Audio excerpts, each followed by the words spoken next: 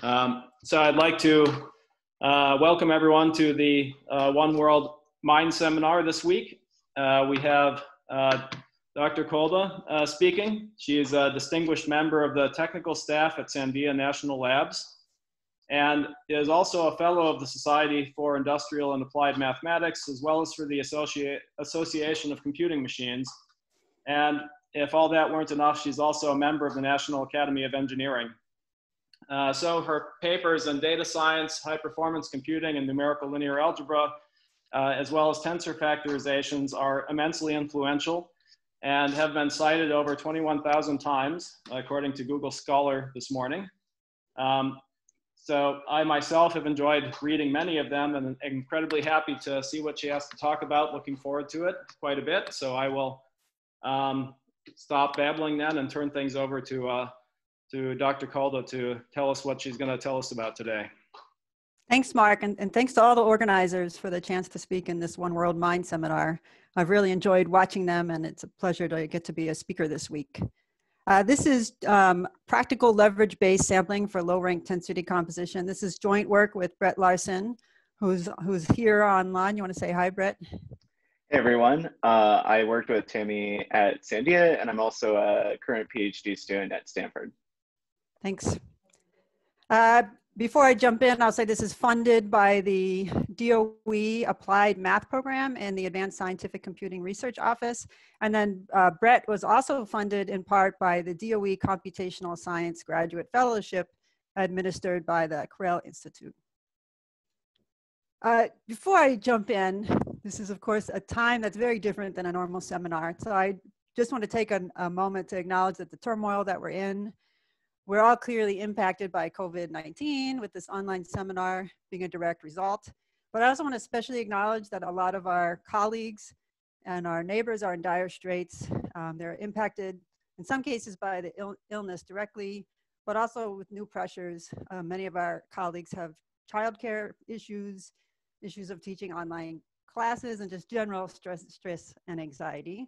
So I wanted to say, I just want to acknowledge that. And then I think there's also a problem that we're realizing in the US and around the world around structural racism in our field.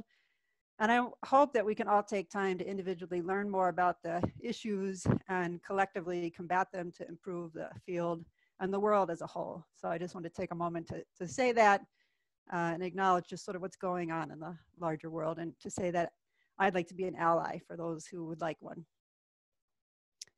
So let's get into tensors. So tensors come from many, many applications. They actually had a lot of work in chemometrics before it became popular in math, where it's useful for fluorescence spectroscopy, where you do emission by excitation measurements. If you have multiple samples, it turns out to be a way to discover what amino acids are in your samples.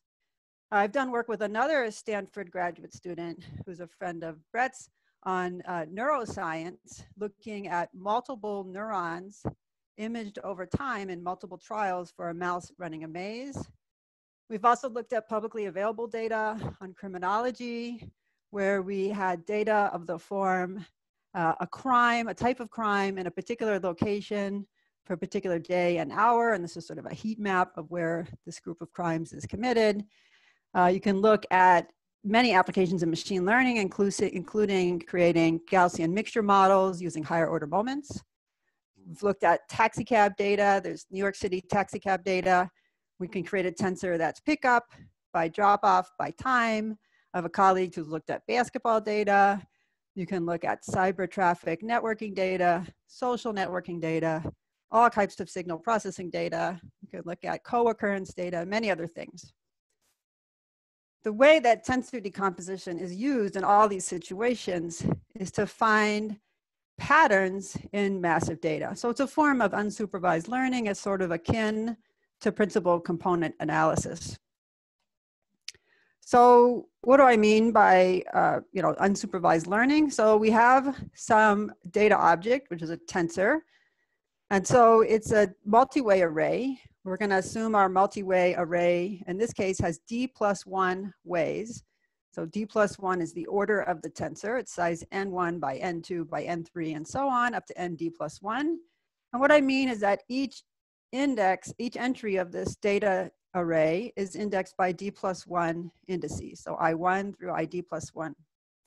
What tensor decomposition finds ultimately is d+1 factor matrices. So the kth factor matrix is size nk, where that's the size of the kth mode of the data tensor. And then all of them have the same number of columns, which is R, which we call the model rank, which is technically an upper bound on the model rank, but we just call it the model rank. So these factor matrices are used to approximate the data by turning them into a CP, what we call a CP model, where the columns, the corresponding columns of all the factor matrices are put together in an outer product. So this is the first columns of A1, A2, up through the last mode. And then we take the second columns and up to the last columns, and we add those all together. And we get a model that approximates the data. So this is a low rank model, very similar to low rank matrix decomposition. So the exact specifics of how you get each entry of the model is this formula here, but I don't want to like spend too much time on those details because those aren't actually important to the other stuff I have to say today. So I just put that there for reference. Before we get into how to compute this, I just want to give you an idea of the types of problems that we're targeting and what you can do. So we're going to look at a tensor that comes from Reddit. This is an online social news aggregation site in the US. It does all kinds of things, and it has what are called subreddits, which are basically discussion forums for a particular topic. So there's a group that launched this website called FROST, which is the Formidable Open Repository of Sparse Tensors and Tools. And so they created a tensor from the FROST data based on comments posted in the year 2015. And so the tensor is a three-way tensor. It has 8 million users, 200,000 subreddits, and 8 million words. There's a total of 4.7 billion non-zeros. And so the sparsity of this tensor is 10 to the -8%. So it's very, very sparse. Despite that high level of sparsity, it still takes 106 gigabytes to store. So it's a big tensor and it's difficult to work with. And then the exact ijk element of that tensor is the log of 1 plus the number of times user I used word J and subreddit K. So we actually transformed it to the log it was originally counts. And then we used a rank 25 decomposition. And so let me kind of show you what we get out of that. So we're going to compute a rank 25 decomposition. This is the norm of each of the components, so the relative sizes, just to give you a sense of the largest of the 25 components versus the smallest. And then I'm going to show you some of the components. I'm actually going to skip to the 6th component because on Reddit, people use a lot of foul language. And so we just, rather than censoring the language, we just are skipping to one that doesn't have a foul language in what we're going to show you. So I have these vectors in the 6th component. So I'm going to kind of visualize these vectors. So this is the user vector. It has 8 million entries. I'm not going to show you 8 million entries. I'm just going to show you the top 1,000 users so you can get a sense of how fast the interest drops off. Next, I'm going to show you the top 30 or so Reddits or subreddits. And these are color-coded by frequency. And so Ask Reddit is the one that's brown. That is the most frequent by such a wide margin that the next darkest color is dark blue. So it's all the way near the bottom. And so the darkest blue is the least frequent. And then I'm going to also show you the words. These are also color coded. And then we get a better distribution here. So the darkest are the most frequent. So like the word one is very frequent. But country is very infrequent and world is very infrequent. So we like this color coding because it kind of shows us the words that are perhaps unique to that factor versus the common ones. So let me give you some of the components that pop out. So the one I was just showing you was on international news. And so we see the top subreddits are things like world news and Europe and United Kingdom and so on. That's why we said it's international news. And the top words include country and world are sort of unique words. I should say, you may notice that these words are weird because they've had stemming. So people stemming for whatever reason removes the E. Then there's relationships. I kind of like this one. It seems so nice. There's relationships advice. And the top words are relationships and friend and tell and someone and talk. So these seem nice. I don't know, I haven't looked at Reddit, it might not be nice. Then they have a component, this is from 2015, I'll remind you, from that seems to be on US politics. The second most popular subreddit is Sanders for President. The first one is politics, has things like state and vote. Then we have the component 11, which seems to be on a wide variety of sports. It has NBA and NFL and fantasy football and baseball and lots of different team names. And so we have team and player and fan coming up in this. And we got one on wrestling. So squared circle, when you do wrestling, you do it in a ring.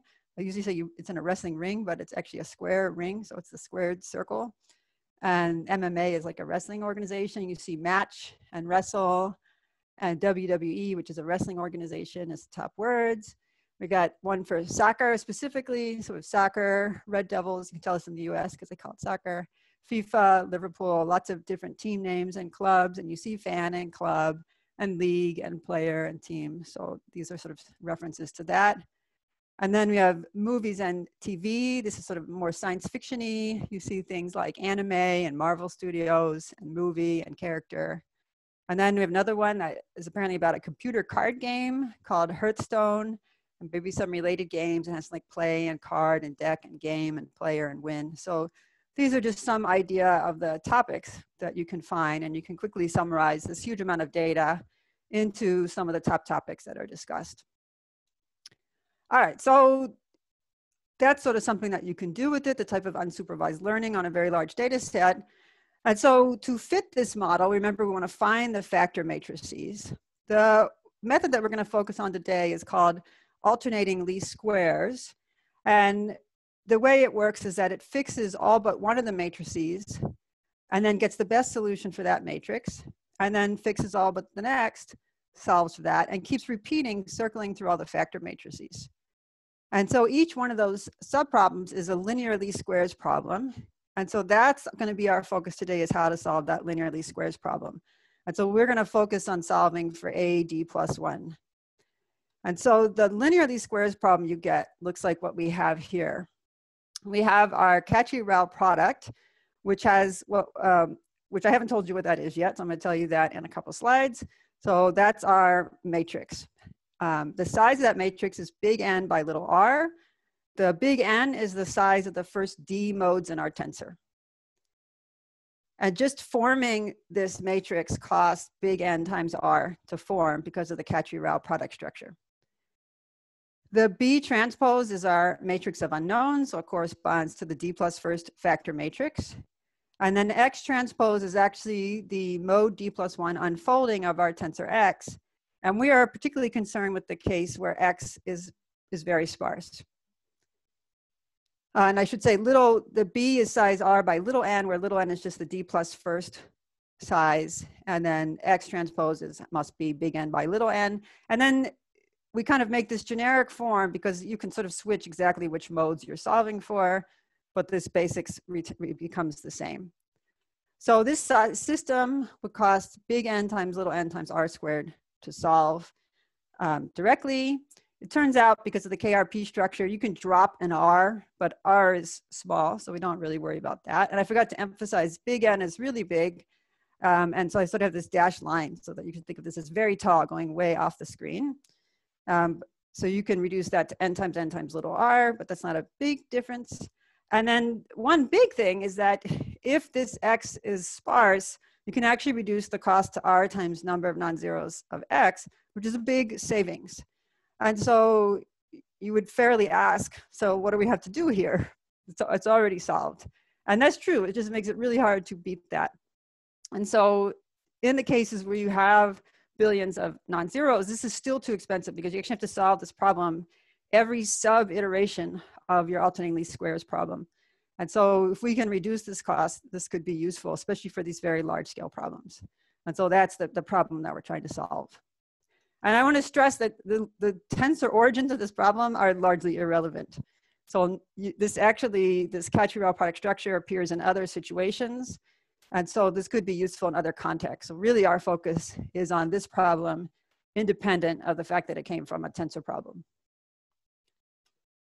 All right, so what is this KRP thing? This is the most important part of our definition and the thing that we exploit throughout the talk.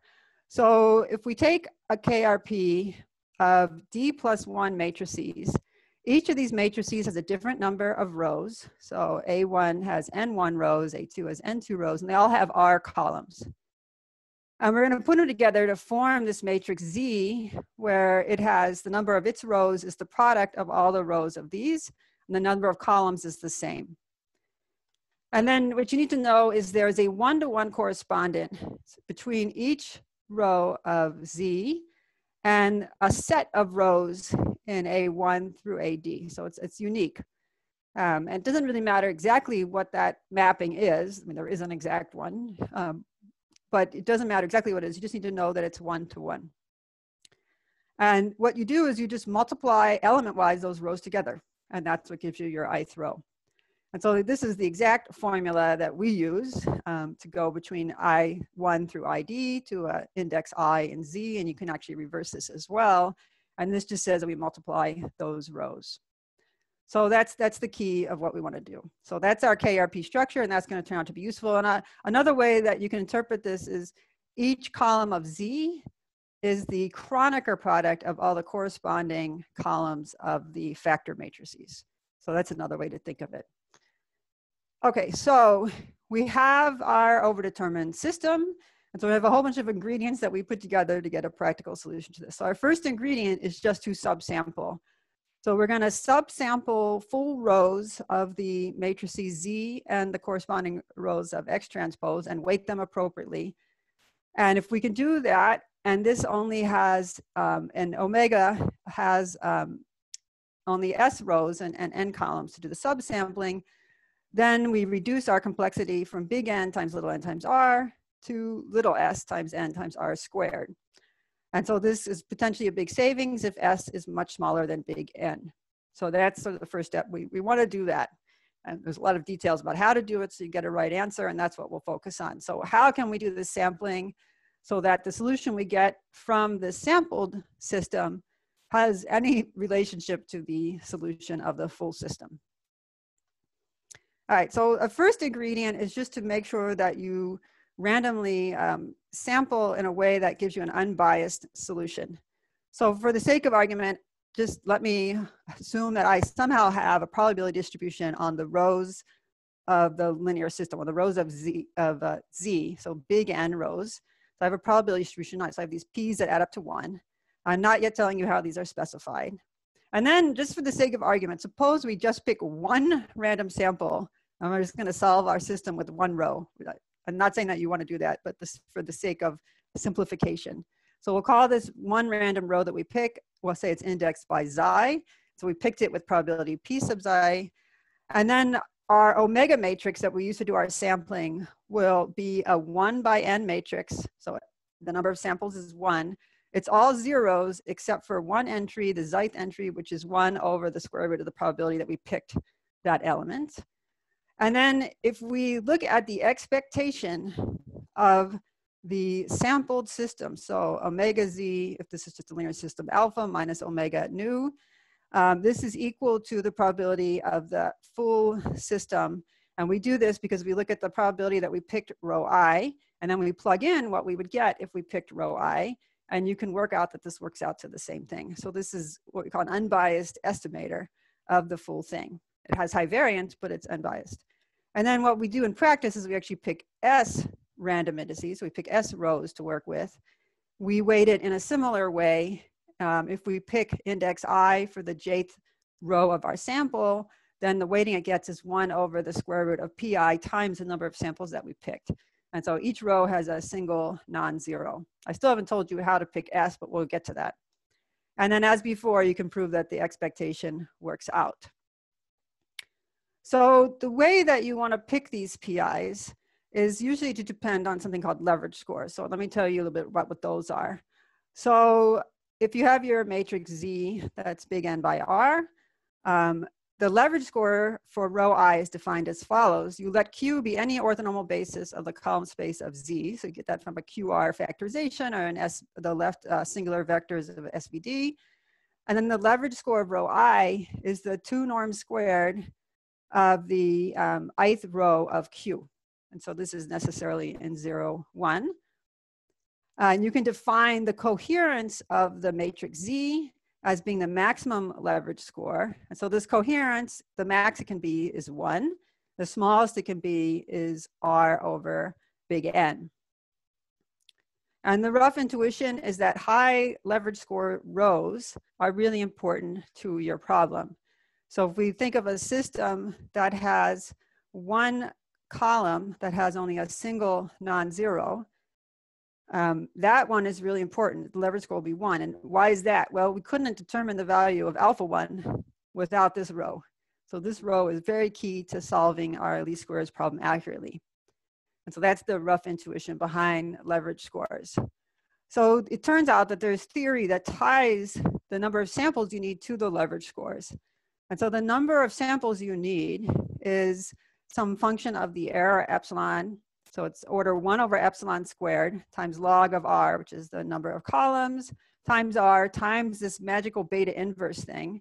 And beta is this minimum of R times the probability of picking row I over the leverage score. So this is the connection between the probability of picking and the leverage score. So you want to pick, if your ideal situation is you make your beta to be equal to 1. That's the maximum it can be. And that would happen if you chose your probabilities to be equal to the leverage scores. But that requires computing them. So that's a bit of a problem. So suppose you just did uniform sampling. That's what most people try first. So this means your probability of picking row I is just 1 over n for all I. If your matrix was incoherent, which means that the coherence was close to R over n, then this would say your beta is actually very close to 1. You can sort of work that out. And so your number of samples would just be order 1 over epsilon squares log R, R. So this is good. So if you are of an incoherent matrix, your life is much happier. If it's the extreme opposite, so your highest leverage score is 1, then you're in some trouble. Your number of samples you're going to need, your beta will be R over n. And so the number of samples you're going to need is order n, big N. So it's actually bigger than the number of rows you have. So it's not going to really help you to sample. You need too many samples to get anything accurate. So, so we'd rather, in the second case where we have a coherent matrix, pick the probabilities to be proportional to the leverage scores. But we can't actually compute those leverage scores because it costs too much. So this is our dilemma.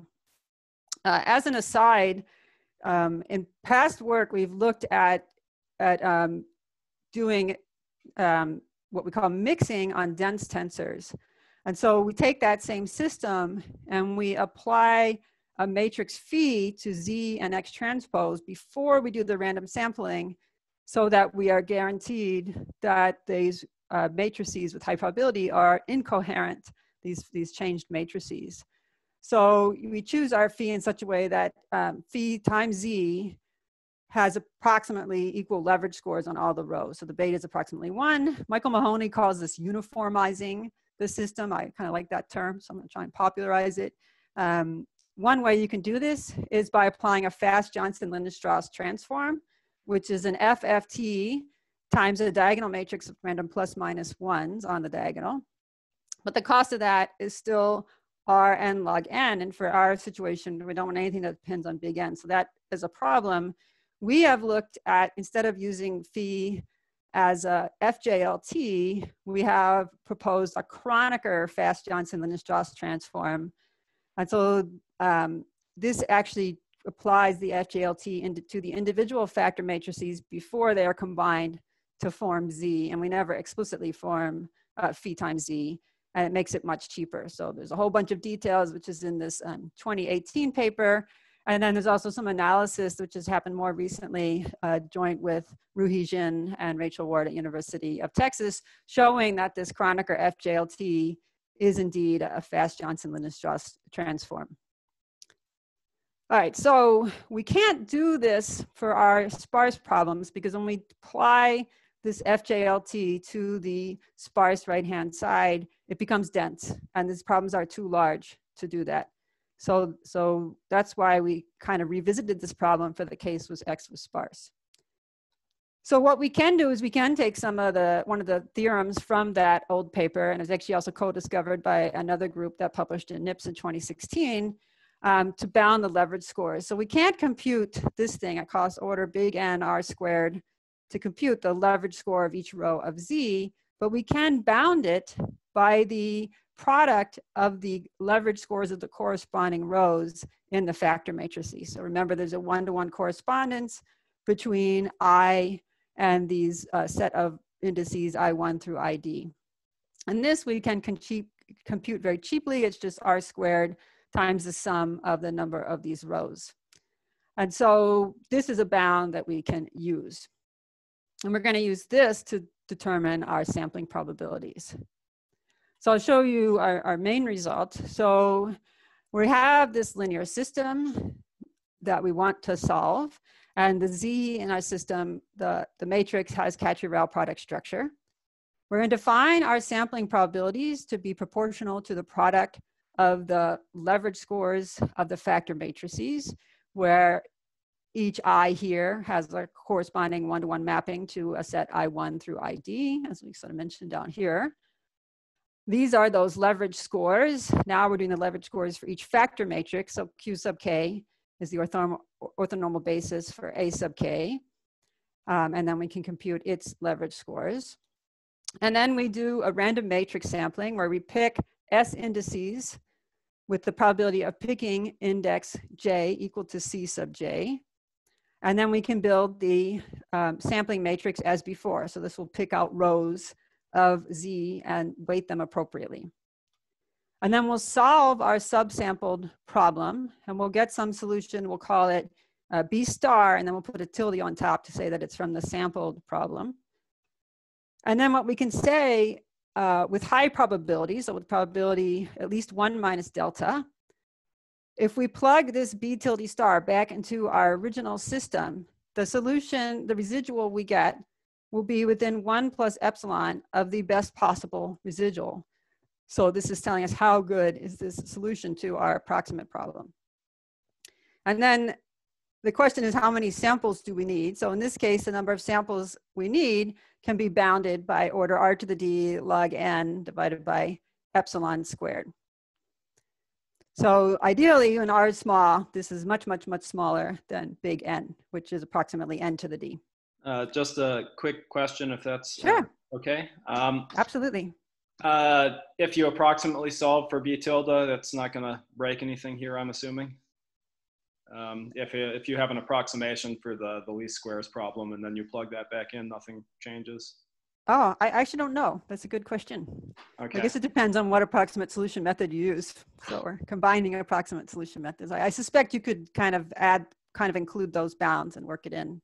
Yeah, I would imagine if this smaller least squares problem were still big, you might still use an approximate method to solve it and then have an approximate solution. So I was wondering if that breaks anything with the rest of the result. But I think if you can bound that, then you can use this to bound the full Okay, thing. All right. I was assuming so. Thanks. Yeah, good question. Thank you. Great. And so if there's any other questions too for the Q&A, please feel free to post them from the audience. I'm happy to take questions at any point.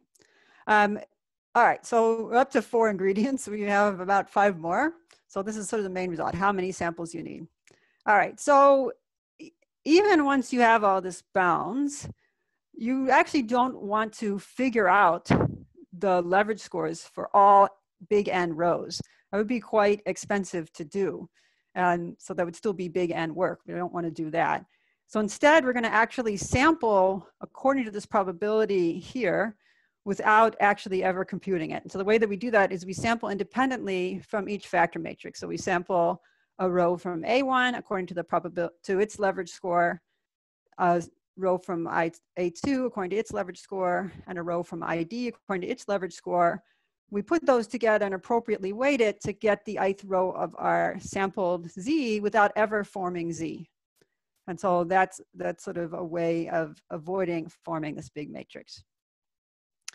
All right, so the next thing we do is that when we're doing this sampling based on leverage scores, one thing that can happen is you find that a few of the rows are very important and have high leverage scores, and most don't.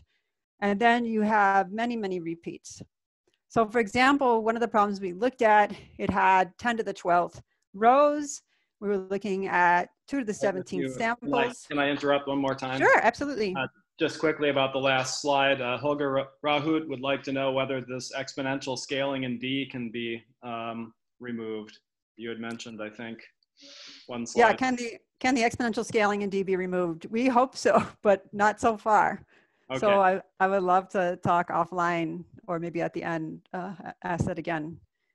All right, thanks. Mm-hmm.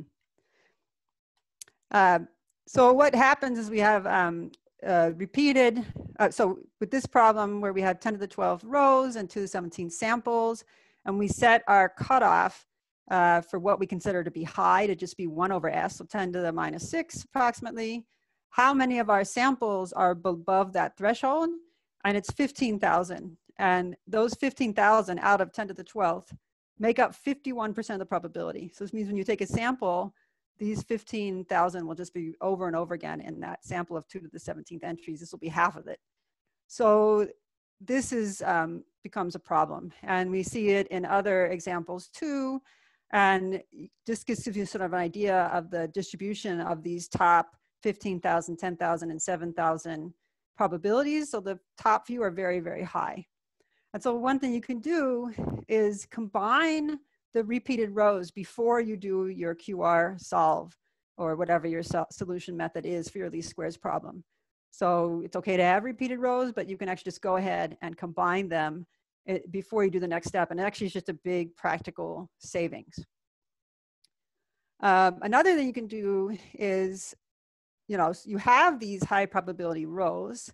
Why don't we just include those high probability rows deterministically? So we'll just call D sub tau the set of all rows that have probability bigger than some threshold. We usually set it equal to just 1 over the total number of samples we're going to take. And let that be the first set of rows here. And then let's let P sub det be the sum of all those probabilities. So in some cases, those are very high. And then the rest of the rows will be randomly selected. And so there's a couple tricky things here. One is we don't want to compute all the probabilities. So on the next slide, I'm going to tell you how we find these high probability things without computing all the probabilities. And then once we remove those, you can't just remove them from a list because we're not sampling directly from a list. We're sampling in this funny way where we sample one row of each factor matrix at a time. So we have to do what's called rejection sampling, where we sample a potential row and we reject it if it's in our deterministic rows. And so we keep sampling until we get one that's not here. And then we had to sort of rescale the probability that we selected it because we took out these deterministic ones. And then we add an appropriately weighted row here. So a little care is necessary, but then we have this hybrid sampling method. And it should result in a better set of samples here because there's not so many of a few rows being repeated over and over again. And so the last piece is combining, finding all the high probability rows without actually computing all the probabilities. So we want to find all the probabilities that are above some specified threshold without actually computing all of them. And so what we do is we sort those probabilities or leverage scores in for each of the factor matrices. And then we look at, say, the top scores in the second and third columns. And then we say, well, we'll cut off here whenever this times the very top entries in these two gets less than tau. And so that's something that we can do to find a cutoff here. Anything below here times the biggest two entries won't be bigger than tau, so there's no point in even looking at it further. And we do the same for this one and the same for this one. And then we only have to look at combinations of these top few probabilities. And so that's what we're doing to sort of find our deterministic rows. And we actually talked about this previously, and someone pointed us to some work that might even speed this up and is maybe a smarter method than what we're using. And so we're open to that. And this is also potentially where we might be able to find some, if we can do all this efficiently, find some reduction in that R to the D. All right, so the last piece is, we've now know how to sample the rows of Z. And last thing we have to do is get the corresponding rows of this X.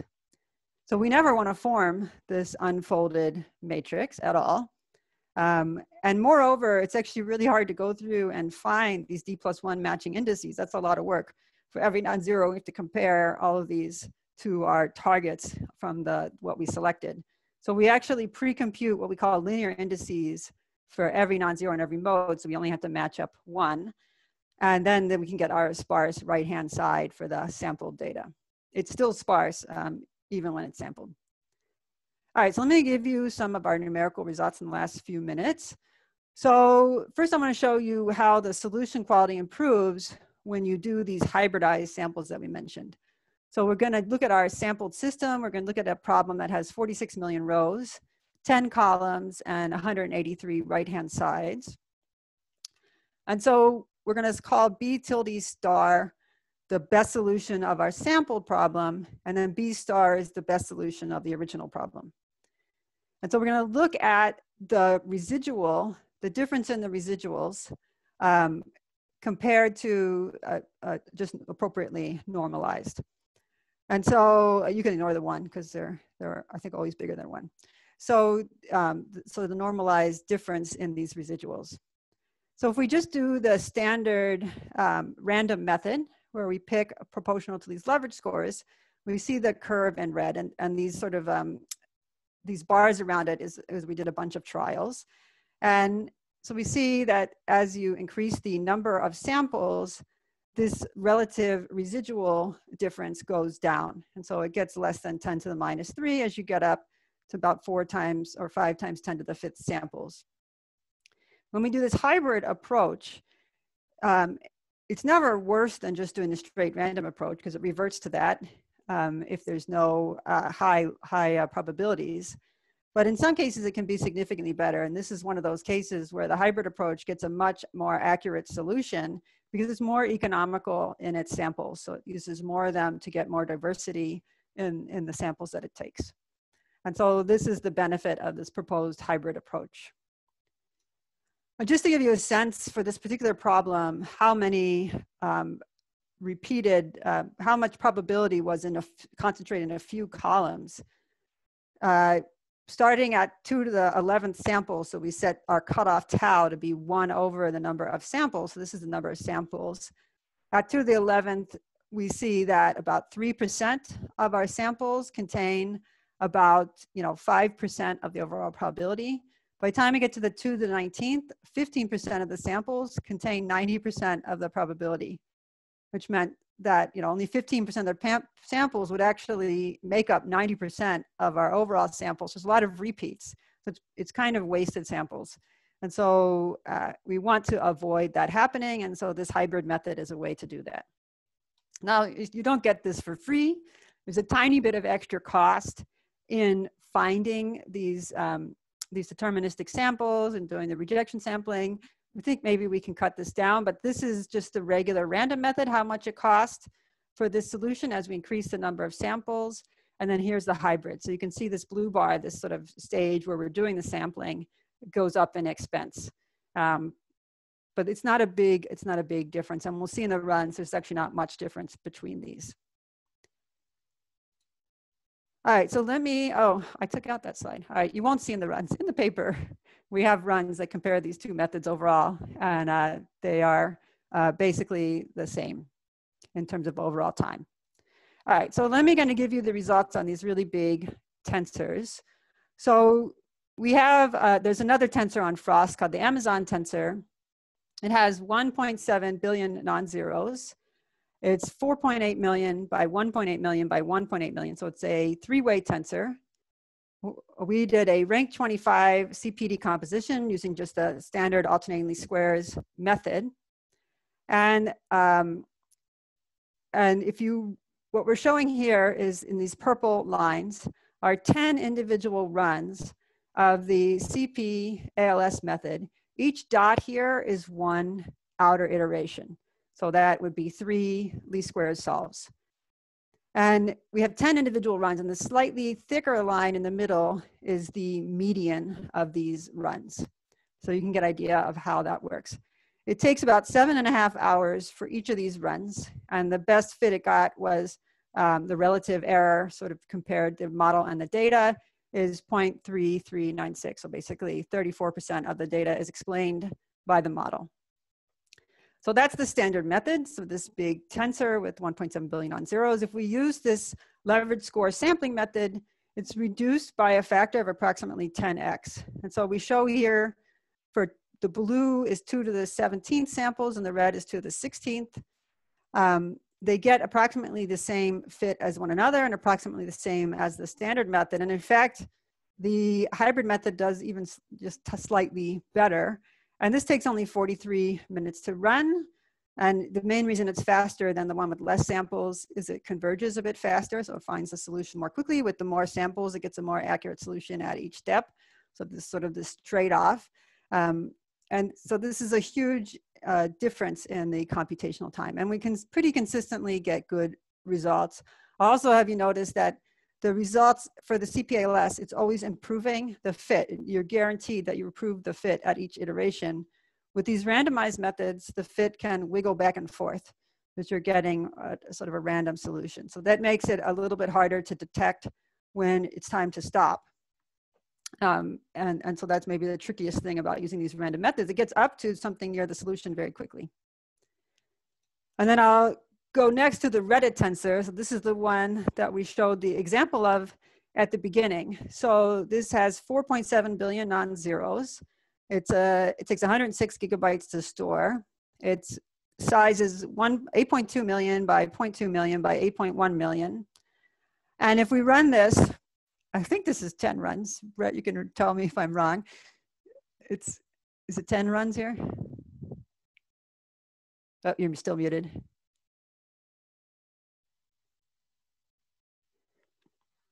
So while Brett's getting unmuted, it's 96 hours per run of this on a dedicated, very high. Sorry, I'm here. Go ahead. Yeah, it's 10 runs on both of those. Yeah. So I'll also interject. Someone has asked what the fit means here, and we might want to clarify. Okay. Yes.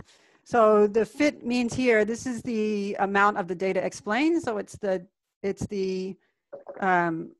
data, the sum of squared errors of the data minus the model, the square root of that divided by the square root of the norm of the data. So the sum of squareds of all the data. Yeah, and also on these randomized runs, it's an estimated fit, so that we're plotting. So that's an additional reason why it's jumping around, because we're estimating it based on some samples. Oh, I forgot to mention that. Yes, thank you. So this is 96 hours per run. So I always like to give credit to Brett for running this code 10 times at 96 hours per run. There's a number of things like MATLAB licenses timing out and so forth that was, and you know, the cluster didn't let it run for 96 hours and things like that. So this was a big effort just to get these runs to compare to. The sketching-based method, this random sampling-based method, is 12 times faster. So it's only 8 hours per run. It gets essentially the same fit. And yeah, I forgot to mention that these fits, one of the ways that we save time with the sketching method is we use a method that's already been used in some of the past work, which is to just estimate the fit at each step. And the reason we don't do that for CP is it actually gets the fit for free based on the solving of a least squares problem. So it doesn't cost it anything extra to compute the full fit. All right, so we get these big speed ups. So that's sort of the whole of the work. So the paper is on archive. So the question we wanted to answer was, how do we make CP density composition faster for large scale sparse tensors? And so the hopeful answer is matrix sketching. But we ran into a number of problems when we tried to practically implement this. One of them was one of the bigger ones is how to avoid repeats in the sampling. And so there's sort of two methods that you can do, and you can even combine them, which is to combine repeated rows or deterministically include high probability rows and then just sample among the remainder. And then we have to be careful about our sampling. So you never want to compute all the probabilities. You never want to compute the full matrix. And so the way that we do this is we sample independently from each factor matrix to build up our sampled version of our Khatri-Rao product. And then we also have to be careful about how we extract data from the right-hand side. That's actually currently one of the most expensive parts of the overall solution. And so we will probably look into ways to make that more efficient, especially if we do something in C++. Like we haven't done, I don't think we've done the timing runs yet, but when we look at this building up a sparse matrix in MATLAB, I think is what's kind of killing us. But even with all that, we're still getting order of magnitude speed ups based to the standard method, which just costs something proportional to the number of non-zeros in the tensors at each step. And this is just an opening salvo. There's still many, many open problems. How to pick the number of samples. We found that 2 to the 17th just seems to work good, but we have no idea why. So we get this theoretical result, but those are always a little bit divorced from reality. They're more like guidance. How to pick this deterministic threshold for samples to include. How to have better stopping conditions, because we have this bit of randomness and we're also estimating the fit. We could also potentially sample based on the data tensor X, as well as the Khatri-Rao product. And of course, we're at Sandia always interested in parallelization of the methods. So I want to thank you for attending today and for any questions you might have. Thanks. Yeah, thanks a lot for giving a talk for us today at the One World Mind seminar. So just a reminder to all of the attendees that you can post questions using the Q&A tool at the bottom of your screen. I'd like to open it up to see if any of the panelists have any questions before we go to the Q&A. I had a quick question about the canonical product. I mean, sure. It seems that the cost is, you're paying the cost in this R to the D that shows up. Does it also show up in the error bound at all, or is it completely absorbed in the dimension? So you're asking how does the number of samples affect the error bound? Is that? So I guess what I'm worried about is that because you're chronicling or Khatri-Rao producting individual things, that your performance is going to be is possibly going to be affected by the worst possible one of these things that you're essentially tensoring. So I'm wondering if that's showing up in the error bound at all, or just in the number of. Yeah, so I mean, we kind of we sort of set that they want the error to be epsilon, and then that affects the number of samples. In practice, we pick the number of samples, and then we see what error we get. So there's also a probability. Right, that probability, this delta of the probability of being successful, it doesn't have a huge effect because it's in the log, so you can assume it's kind of high. And so maybe what he's thinking about gets affected through this like misestimation factor, in the sense, because that's going to be determined by chronicling these probabilities together. So maybe what you're thinking about is like, if you have a really concentrated row or a really concentrated factor that could affect the whole thing. That's where we're hoping that maybe some brilliant person will come along and show that we can get a better bound there. Mm-hmm. Especially with the deterministic, maybe by pulling out, it's these high leverage scores that we think cause this bound to not be so great. So maybe by pulling those out, there's a possibility of getting theory that says that that's not only practically good, it's also theoretically good. Yeah, because we know in the worst case, that's 1 over R to the D minus 1, right? So we do know that that's where that's popping up. Good. I have a quick question about, I think it was slide 27. You said where you were pre-computing the indices of the non-zero entries of X, I think. Possibly, yeah, so that when you did your sampling, you could find out which rows of X you were going to pick. Mm-hmm. So are you actually going through all of X and sort of looking at all of the non-zero entries to begin with, or did I misunderstand? Yes, yeah, we're going to look at everything to begin with. So you could imagine schemes where you subsample from that before you start anything. But we're looking at everything ahead at making a couple passes ahead of time. Okay, so I have a really dumb question, I guess. Instead of, so when you're looking through this giant sparse tensor,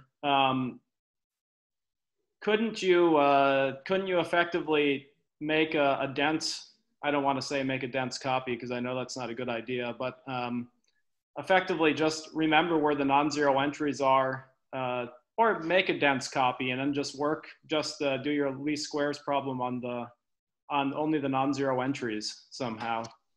And then map the answer back, because you've approximated the non-zero entries, and if you know where they came from, you can map them back in your estimate.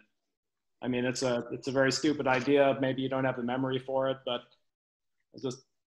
Yeah, so the zeros we're still, even though we don't store the zeros, they actually are still happening in the calculation, if that makes sense. So they're still relevant, even though it's sparse. So they're kind of still being included in that big old solution. So if you had missing data, if those zeros actually represented missing data, I see. What you propose, I'd have to think about it, but that could potentially be. Yeah, I was just thinking about reducing L2 norms, in which case approximating anything that's zero at all is sort of something you don't really care to do. Well, it's not zero, because it's a difference between that zero and the model estimate, which might be non-zero. Yeah, okay, yep. I get, so it's okay. Maybe offline or something. You would be like learning a sparse model somehow if you just ignored the zeros. But I guess if they could be missing data or something, that probably doesn't make sense. Also, my question is probably just dumb. Okay, great. Let me see. So there was a related question from an anonymous attendee about what kind of memory you use to store all the data, how easy it is to access. I was going to mention, because I think they're asking like how much memory it requires, and it's actually this pre-computing the linear indices that you end up having to store essentially something that's equivalent of like a second copy of the tensor, where you have like something for each mode. So whatever your tensor is, you're going to need double that plus some extra memory to do these computations. We did the biggest ones on about 1 terabyte of RAM, which you probably didn't need all of that, but they were on some pretty hefty nodes. Yeah, great. That is good. Holger Rahut has a question. I've allowed him to talk. Holger, if you can unmute yourself if you want and ask your question. Can you hear me? Yes. Mm-hmm. Okay. Yeah. So actually, I have two questions. So one is, would it make sense to use selectors to actually draw the rows at random? So decide for each row using a Bernoulli random variable whether you take it or not. Of course, this it may be more difficult to compute the probabilities, but. So I was looking at your question, and so I think the short answer to it is so you could do this, and the probabilities actually aren't hard to compute. It's just you would have to draw basically a random variable for every row of the Khatri-Rao product, which is order n, which would just take way longer than what we're doing of drawing, say S rows. So the number of samples that we want to draw is so much less than like the number of Khatri-Rao product rows, that if you had to draw this for each of the individual rows, and you can think of it, you have to basically draw a selector for every possible combination of rows in your factor matrices. Okay, I understand, yeah. And the second question is, maybe I missed this, but do you actually cycle through all these AIs, basically, so that at some point, each AI takes the role of the AD+1 at some point? Yes, exactly. Okay, so the D+1 is just you do the same thing for all the AIs. Right, there'd just be a different set of vector matrices that make up the Z. And then the unfolding of the tensor into the right-hand side would be different. Okay, thanks. Alexander Litvinenko has a couple questions. I've given you the ability to speak if you want to unmute yourself and ask. Yes, thank you very much. Can you hear me? Yes. Warm greetings from Aachen, Germany. Thank you very much for nice talk. Two questions. Why CP format? Did you try some other tensor formats?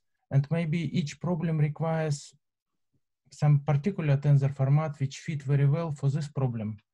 Thank you. So it's great to hear your voice.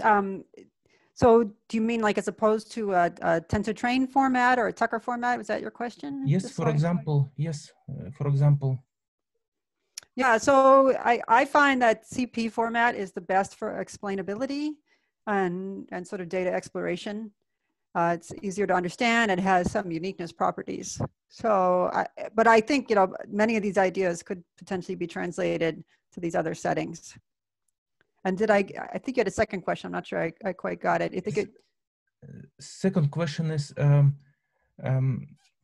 so you gave some example with Amazon data sets, with Reddit data set, but do you know any work where similar analysis was applied for analysis in genetics, with analysis of DNA sequences, which consist only on 4 symbols, A, C, T, G? Thank you. So I don't, and but I would be definitely curious if you know of something like that. That would be very interesting. Okay, thank you.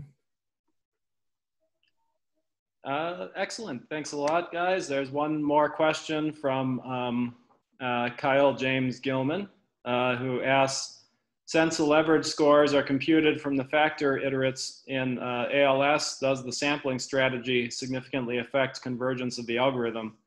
Are initialization effects worse or the same?